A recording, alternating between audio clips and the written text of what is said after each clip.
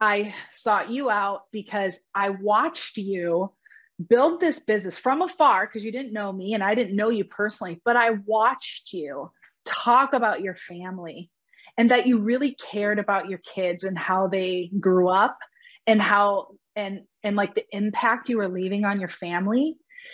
And that really was why I wanted to be in real estate. Yes, at first I thought it was this billboard, but really it was about creating this life and experience that I couldn't have maybe working 8 to 5 and maybe hitting an income ceiling all the time. And so when I talked to you about coaching, I knew that you weren't just one-sided, like, here's how you build a business, like, good luck. I hope you don't hate your agents. I hope, no, it was like, here's how we build a consistent business. Here's how we track. Here's how we convert business that comes to you cold, warm, or otherwise. Here's how you deliver exactly what you're talking about.